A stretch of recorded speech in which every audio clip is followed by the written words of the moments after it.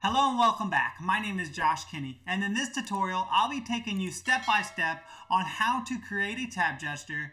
Then when you click on the tab gesture, it takes you from one view to a new view.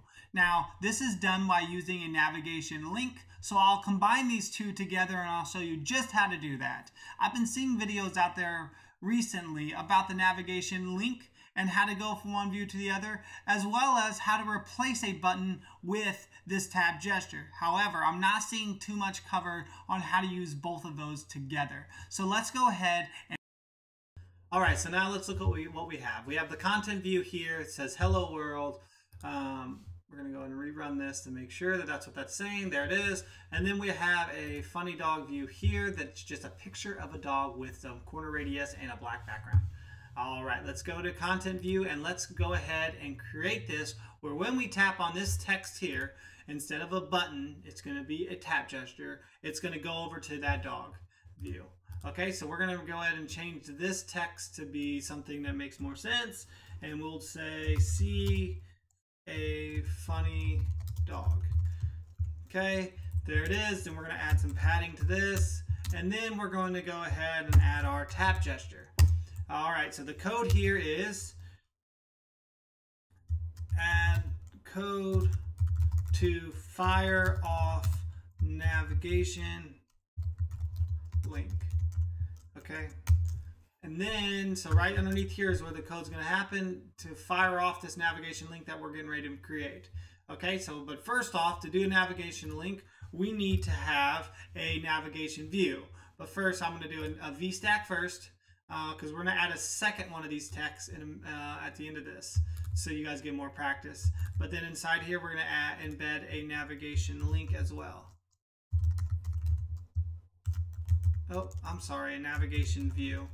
Goodness. So you got your navigation view, so you can see your navigation link. And then you have a VStack because we're going to have two texts, and we want them to stack on top of each other. So now that we have this, let's go ahead and enter our navigation link. Let's go right underneath this tap gesture. Okay, right here, and just type in navigation link. And then we're going to go down here to this binding. So we have a title, we have a destination, and then we have a is active, and it needs a binding variable. Okay, so the title, we don't want it to set it to anything, but I will put test so you can see why I don't want to set it to anything. We're going to make our destination that funny dog view. And then the is active, we need to go ahead and create that private or that binding variable here. So do @state var is dog tapped is what I want to name it, and we're going to set this to false. You set it to false because if it's true, then this will go ahead and trigger, and we don't want it to trigger yet, not until this text is done. So now we're going to go ahead and do our famous $, and then is dog tapped. So now that's going to change as soon as this is changed. And then in this tab gesture, now you can do other things when you click the tab gesture. For instance, you can change colors of things. You can do a print statement. You can do all kinds of stuff. But for this video, we're only going to work on changing the view. So how do you do that? Is dog tapped, we can set that to equal true. Because if it's true, then this is going to change to true. And then this is going to say, hey, if it's true, go ahead and do my navigation view or my navigation link to the funny dog view. That'll work. A faster way for this, or a better way in my opinion, is do .toggle, and then it'll do the opposite of whatever is set up here. So if it's false, it's going to automatically toggle that to true whenever this is tapped. Okay, so now let's go ahead and look at this real quick. And you're going to see, not only see a funny dog, but you're going to see this weird test right there. I don't like that because that is the name that we gave it right here. So that's why I keep this blank. So an empty string. Go ahead and rerun that, and we'll see that now that's gone. We click on see a funny dog, and there it is. The funny dog pops up. Okay, now let's do this one more time. I'm going to stop that, and we're going to do this with a cat. So I have a funny cat view that, if you can guess, it's exactly like the dog, except it is a funny cat. Okay, so we're going to go back to our content view. Underneath this tap gesture, we're going to go ahead, because now we're still in this VStack, we're going to make our text. Actually, we're just going to copy this. Exact same stuff here. Copy, paste, see a funny cat instead of a dog. Okay, padding, tap gesture is dog, but we're going to make a cat tapped. We can copy this. Then up here, let's add that state variable because we're going to need to follow that as well.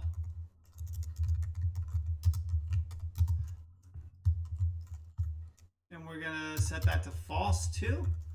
Okay, so now that it knows what that is, it's going to... Whoa, what just happened? Oh, because I misspelled. Is now it knows, hey, is cat tap, toggle that, and then we got to make another navigation view here, and we are going to type that out, navigation,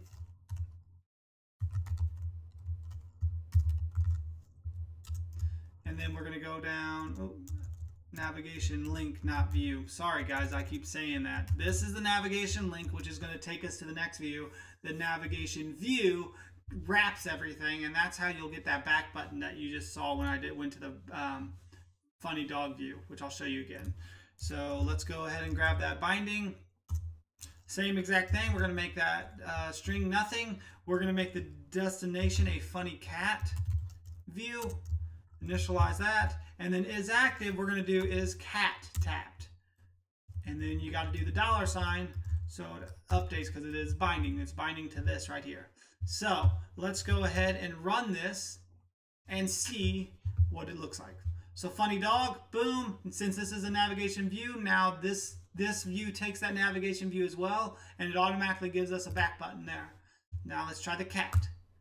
And there it is. It is that simple, guys. So let's go over this one more time very, very quickly. You need to make a state variable or a binding variable so you can basically watch this is active. Whenever it goes true, then this fires, okay? And then inside the tap gesture, which is just a dot modifier, or a modifier of dot on tap gesture, you're just going to toggle this actual state up here. So toggle that, and then it'll go ahead and trigger and get you to the next view.